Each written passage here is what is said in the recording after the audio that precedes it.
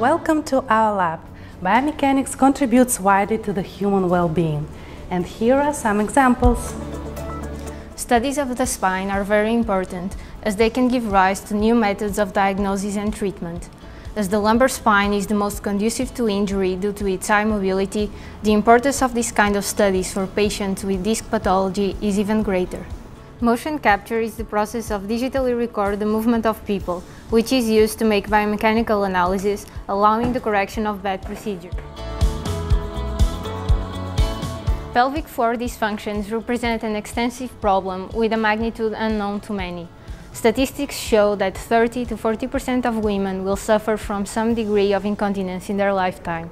At FEUP, several biomechanics studies have been conducted to estimate the mechanical impact on pelvic tissues. Melt electrospinning writing prototype was developed within the Spin Mesh project to produce biodegradable implants for pelvic organ prolapse correction. This technology, combined with 3D printing, enables the production of ultrafine fibers in the absence of solvents and allows quick parameter changes to produce personalized products. Before the introduction of medical device to preclinical trials, it should be characterized.